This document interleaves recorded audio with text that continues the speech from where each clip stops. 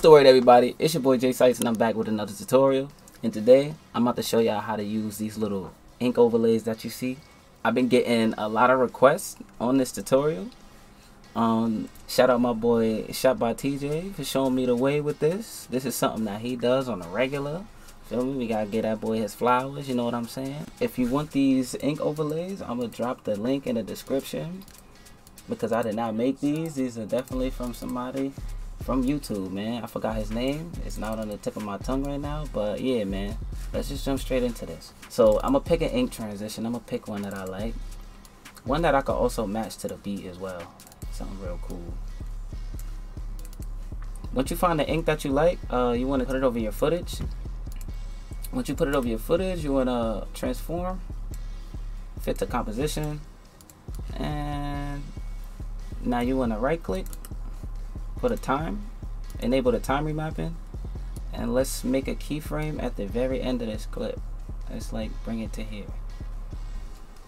I'm gonna make one more keyframe in the middle, or maybe somewhere on the beat. Let me listen to it. Oh wow, it did it by itself, but I'm gonna fix it just a little bit. You see where it comes in? I want it to come in right where that high tie is, so I'm gonna make a keyframe right there. I'm gonna highlight all three of these keyframes. I'm gonna hit F9, come to my waveform over here. I kind of like how they look when we drag it up, so we're gonna drag this back, drag this up a little bit.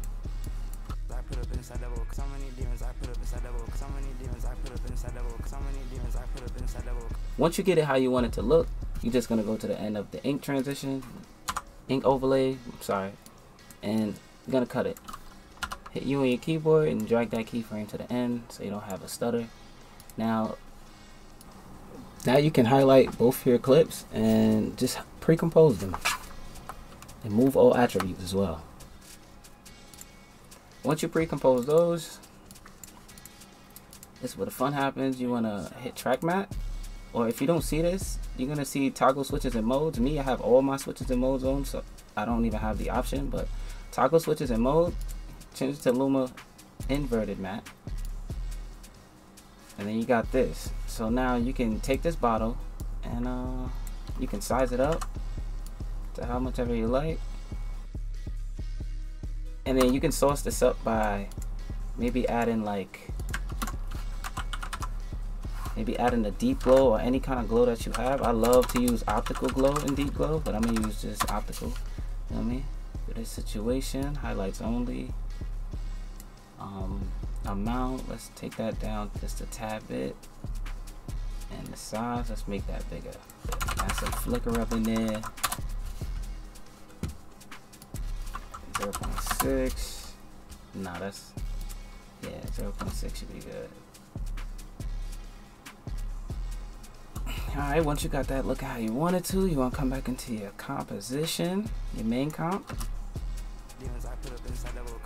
Let's see how that looks. Boom.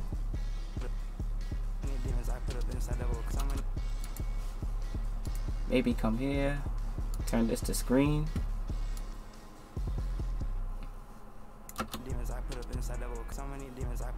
Or you could keep it on normal. But you know, if you want to show yourself doing like another clip and you want to use this as a transition, I would keep it on normal.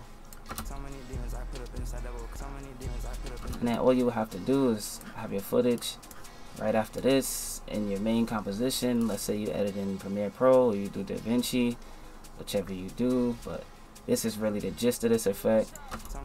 Yeah, man, if you enjoyed that, drop a like, drop a comment, definitely subscribe, share, and I'm gonna be back with the next one, man. Peace out.